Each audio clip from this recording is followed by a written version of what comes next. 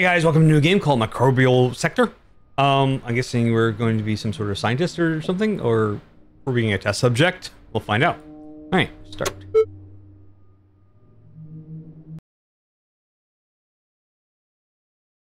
Little angry bug. Alright, this game contains flashing lights, loud noises, and jump scares.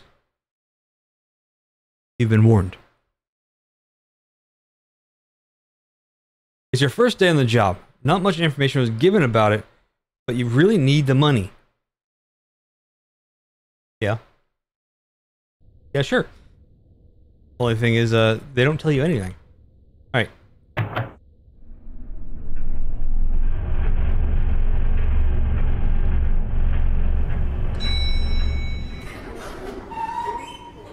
So, can I actually reach this guy?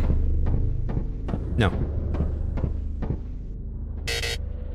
Alright, instructions. Welcome to your first day as a Lifeform researcher. We are thrilled to have you join our team. Follow your tasks and instructions for operating the equipment. Press the arrow button to start the conveyor belt. Okay. Pick up the object that requires research and place the object on the platform with a cross. Scan the object using a scan button. Use the grapple button to remove or put on the glass cover. Use the look button to lower the microscope for a closer examination of the object. Each lifeform has a code. Type in the code into the keypad after scanning the object. If you don't see the lifeform in a system, type 0000 on the keypad instead. Pick up the object again, place it back on the thing, and press the button. Alright. So, let's get our first thing. Purple tendrils. I think that would be coral. Alright. Scan it.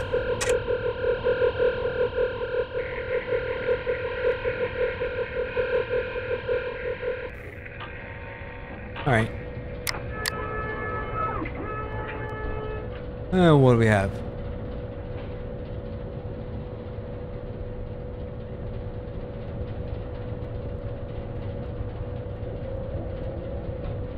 Pulsating yellow blobbies. Alright.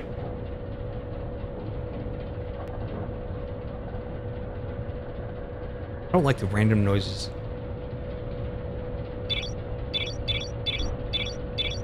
There we go. Mucor Heliocilius. Is a species of fungus characterized by its unique radiating spore pattern. The image displays the distinct circular structure of the sporogram, which exhibits a sunburst-like appearance with elongated striations emanating from the center. This fungal species belongs to the Mucorales order and is commonly found growing out of stems and from plants and flowers. Its distinctive okay, I lost my spot. Its distinctive morphology makes it easily recognizable under the microscope, aiding in its identification and study in mycological research. 0214.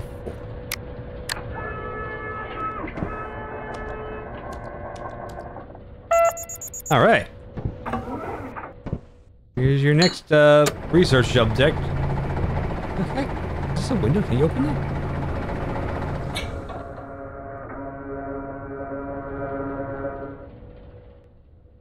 Oh, a flower. Scan it.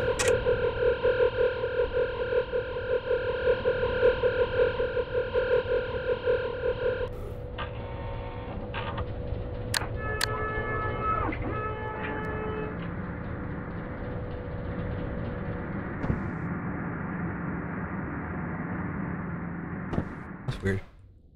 Okay. Alright, what are we looking for? Is there something? Those are just spots. There we go. Oh, it's a star. The water star. Alright, let's put the lid on. I don't trust any of this. That was the first thing we had. Amoeba australis. Are small translucent organisms shaped like water droplets with a bioluminescent star-shaped structure inside. These fascinating protozoans glow gently and are typically found on plant surfaces in moist, humid environments. Their presence indicates a healthy, organic, rich habitat. Okay, cool. Oh, 82, 83.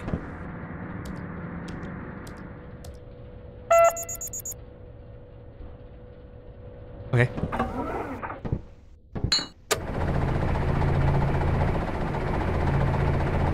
And we got bark.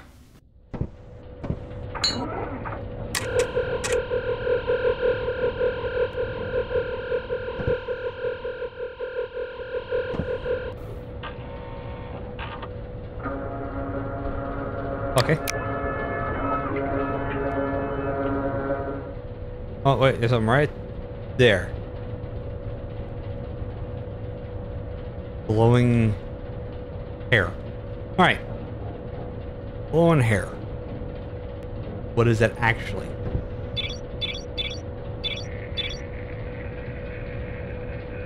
Like this one. Lumenfera philomores are commonly known as phosphor tendrils. Are slender glowing tendrils that emit a bright green light. These tendrils are typically found growing on dead trees and bark, where they anchor themselves into the decaying wood. The bioluminescence of the phosphor tendrils provides a faint, eerie illumination, creating a memorizing display. They are studied for their potential applications in natural lighting and bioluminescent research. Okay. And that would be 2917.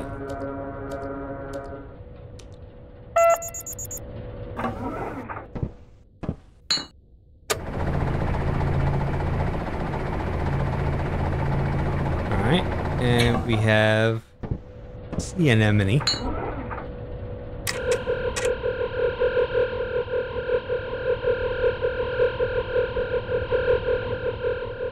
Which does not show up in the scan. Looks like a nose from the side. A face. Anyway.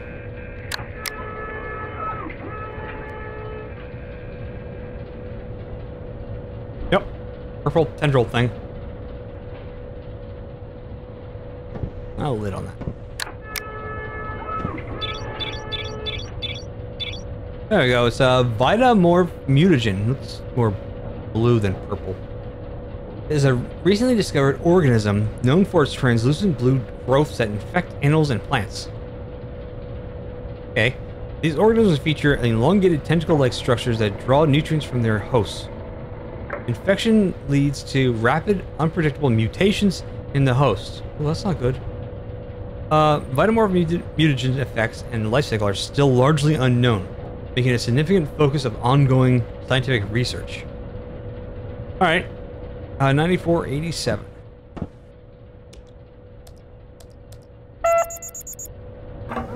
Okay, here you go. There you go. Lunch break. Take one, pass the rest along. Can I just pass? No. Okay. I'll eat my green goo. Yes.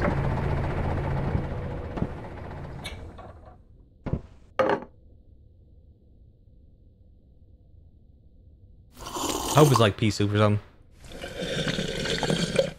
That sounds so revolting. Oh, okay. Alright. What is our next test subject? Not really test subject. We're not actually doing anything. They over there on the end. They might be doing something like that. Okay, stop. Stop that.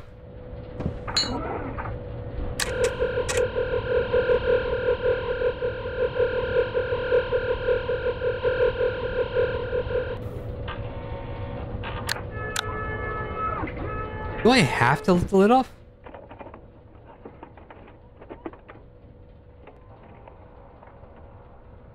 I don't know if I actually have to remove the lid. Is that just stupid?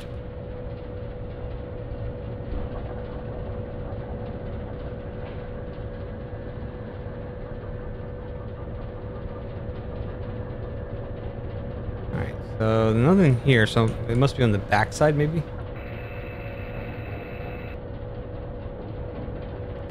Yeah, I would say so.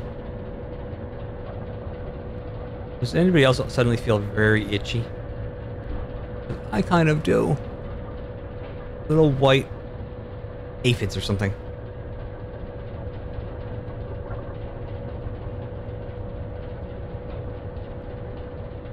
That lid back on. Alright. Definitely no. Oh, it's like this. Saprophagus futus. So, whoa, okay. Commonly known as mold mites, that's what we'll call them, are tiny translucent mites that thrive in high humidity environments. They are often found in areas with mold or decaying organic material. Mold mites feed on fungi and mold, making them common in damp or water-damaged spaces. While generally harmless, their presence can indicate underlying moisture issues and contribute to allergic reactions in sensitive individuals. Oh, okay. So, 0042. See something there? Oh, it might have been the shaft. 0042. Yeah.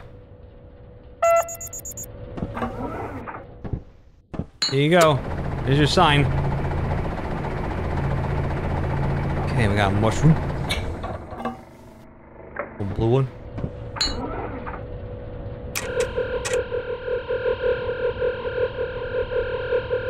Hey, is that the little yellow nodule thingies? Yeah, we've already done this one. Right? Nope. Okay, that one's easy. Don't need to take the lid off for that one. Yeah, 0214.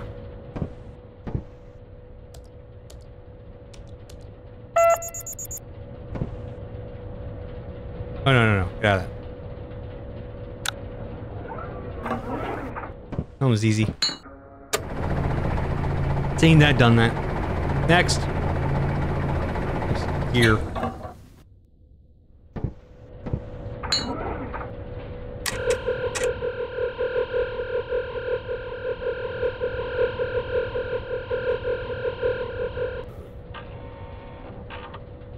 Okay, what do we got? Here.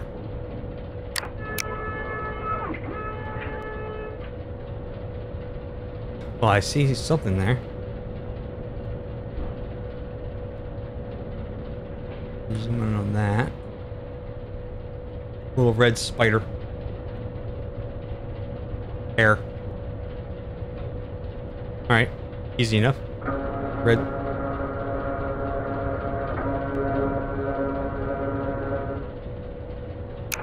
The hell was that?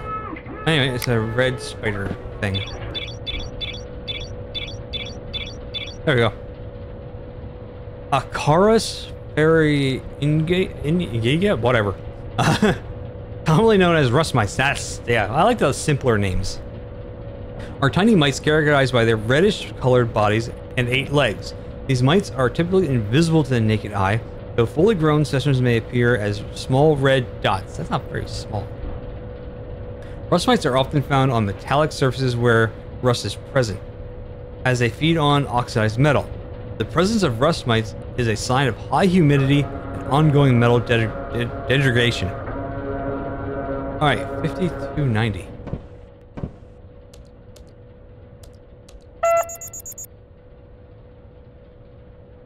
Oh, I gotta pick it up, that's right. I'm like, oh, okay, it's done.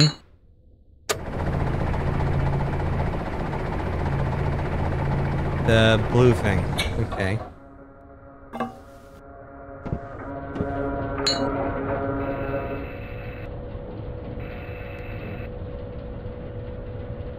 Scan that.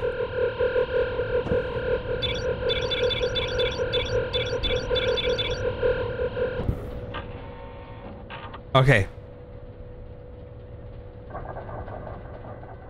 Alright, let's see. We got the scan in. Let's get a closer look at it. Alright. Oh god, no, okay, no, okay. Oh, what the hell? Where'd it go?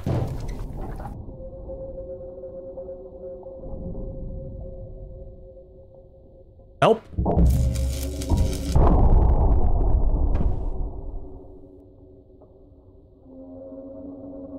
Ew. Oh, the door's open.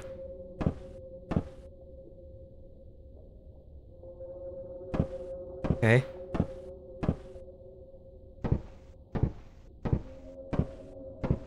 Yeah, I'm just gonna go to the elevator. Thank you. Okay. Why is it leading me somewhere? Or is this what it did? Oh, hi, kitty cat. Where's your cat? Hi. Can you help me? Can I pick you up? No? Okay. Oh, power. That works. Hi.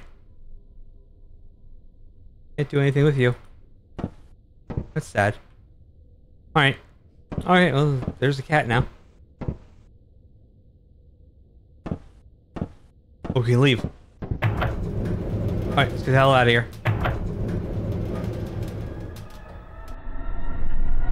Oh, I'm going down fast. I'm going down real fast.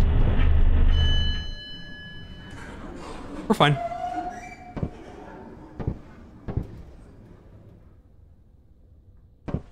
Hey, why am I trying to open that door? Get that.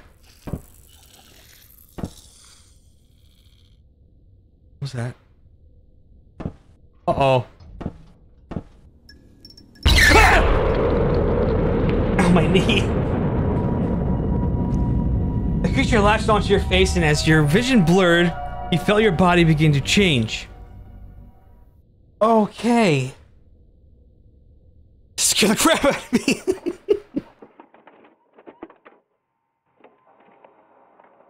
Microbial sector.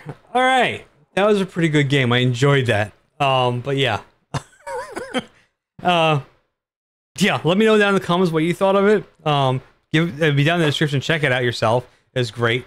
But yeah, please let me know what you thought, and please leave a like and a subscribe. It would be great if you can. And I'll catch y'all in the next one. Thank you. Bye.